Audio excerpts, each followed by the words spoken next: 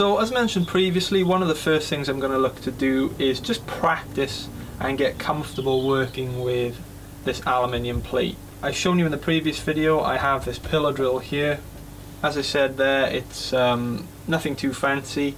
It's 375 watts of power, which is just enough to work with aluminium with the type of bits we'll be using. You wouldn't want to go any lower than that, and if you can afford it, go higher, and it'll serve you for other projects as well, like working with steel and that type of thing. So I have a handful of bits down here that I'll run through in a second, and I'll talk to you about what they're for, what they're called, in case you need to buy similar type of bits yourself. I've tried to set this up here in a manageable way, because one thing I'll say to you, after practicing on a couple of holes here, this is a very messy process, particularly because one of the things you need to do is use a drilling fluid, and this is an oil in this case called Molyslip, and that one, it increases the longevity of your bits, and two, on a lower power machine like this, it makes that kind of workload more manageable.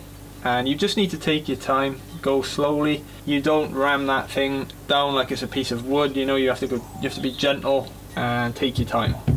Now that we have a close-up here of these parts, I'll sort of run through some of the bits you might need in order to drill out and tap some of these holes, and how you can do that comfortably with a simple pillar drill and some home workshop tools.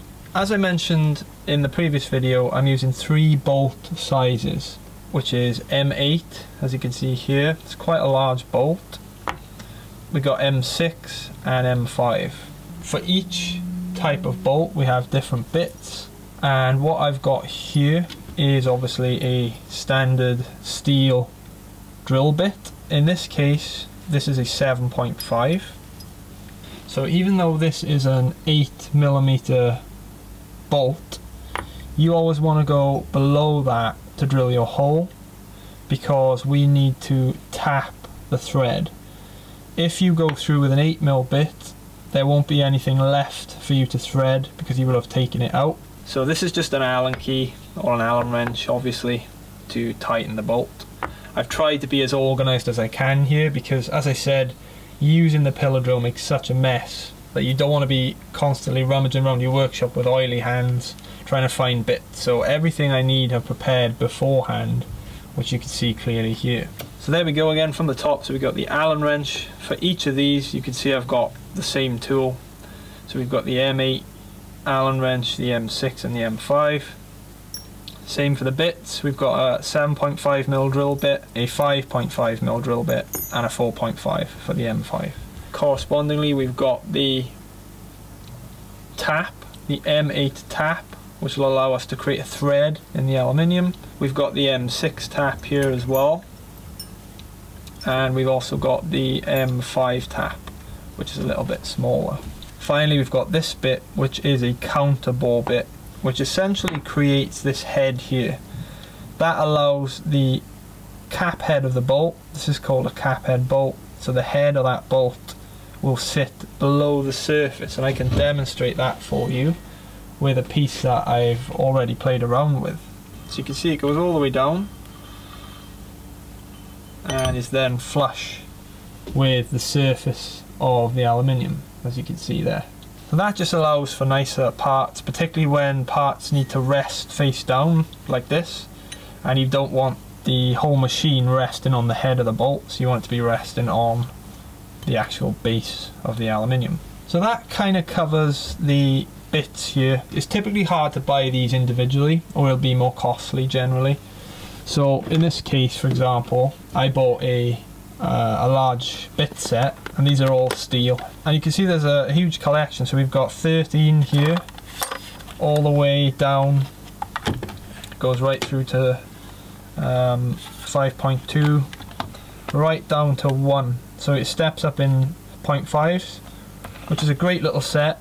It'll cover you for most of your needs, particularly on a small drill press like this one, because the bigger you go, you end up needing a larger chuck anyway in the drill, and you're going to need more power to do that kind of drilling regardless. There's a few other bits that are worth mentioning before I have a go here and show some demonstrations. There's the potential that these type of bits could be useful. These are step down bits. On a lower power machine like this one, typically these are handy for sheet metal, but you can use them in thinner parts of aluminium, even when you want to drill a really large hole. What happens is you sort of step your way through the different bit sizes. So this part here is 32mm diameter. If you were to drill that straight out on the small drill, you'd struggle, it'd probably lock up. But what you can do is step through the bits and make your way up to that size, which reduces the load on the drill, so they may be handy. There are also some smaller variants of this which you can use. Another thing that's particularly useful are countersink bits like these. So if I just pull the large one out, what this will do is allow you to, I don't know if you can see on the smaller holes here, typically when you drill a hole, the bottom end or the top end can start to look a little bit ugly, in the sense that you might have some burrs there. So a bit like this you can use to eliminate that. So that hole there, for example, if I just try it with my bare hands here, even just doing that with my hand, you can see there it's put a little chamfer on the edge and really cleaned that up. So you can imagine that even on like the pillar drill, if it's perfectly straight and you do that nicely and gently, you get a really nice chamfer on the edge there. Also handy for countersunk screws, of course, but we're not going to be using any of those in this case. Again, these generally come in a set, as you can see there, and they're not too expensive. I would always recommend any of your parts when you're working with metal, buy steel, tungsten steel if you can afford it. In the case of the taps here, I bought myself a very nice Draper tap and die kit, and you can see here just by looking at the tool that comes with it, it's a heavy duty one. It was quite expensive, but it's tungsten steel, and as long as you use a decent amount of oil when you're doing this, these bits will last you for life. There's a lifetime warranty with those, and that's the type of thing you want. With aluminium you're probably safe because it's quite a soft metal generally.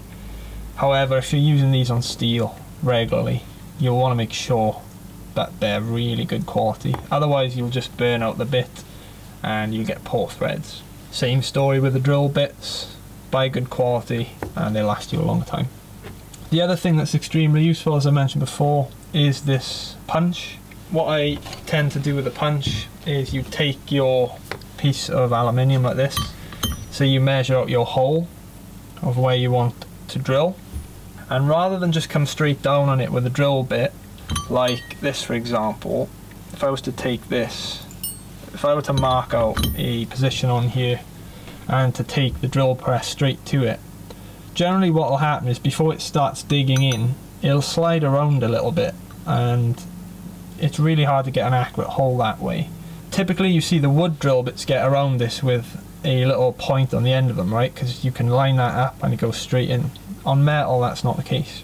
But what you can do is you can create a guide hole on the aluminium using a punch. I'll show you here, I'll give you a little demonstration. So again, if I zoom in, so I'll just pop a hole there. So let's say I measured a hole there. You can see there's no mark on it at the moment. If I just give it a light tap, you can see what that's done there is it's put a little mark right there. And now what would happen is when you come down with your drill bit, that hole will guide the drill bit, ensuring that your hole is exactly where you want it to be. So I definitely recommend getting that. Another thing you might find useful in this process is something called a scribe. These are an easy way to make markings on metal rather than trying to draw on it with a pen or a pencil. You know, that's going to have inaccuracies due to the thickness of the pen in the first place, and it wipes off. So something like this, what it allows you to do is just scrape into the aluminium or steel or whatever you're using, and it allows you to just measure up nice straight guidelines for your hole drilling. And the other thing is a deburring tool. If you're drilling larger holes, generally these are useful. For example, if you're drilling a 50mm hole in something like this, in that case it'd be hard to get a countersink bit big enough to do a nice chamfer on the edge of that. So you could take a tool like this and just scrape your way around the edge. Hopefully that was a decent overview of the parts I'm using here. If you've got any questions at all, please just leave a comment below and I'll clear that up for you. As I said, I'll leave links to the parts that I've used in the description. And now what I'll do is I'll do some hole drilling here. I'll record everything and do some demonstrations.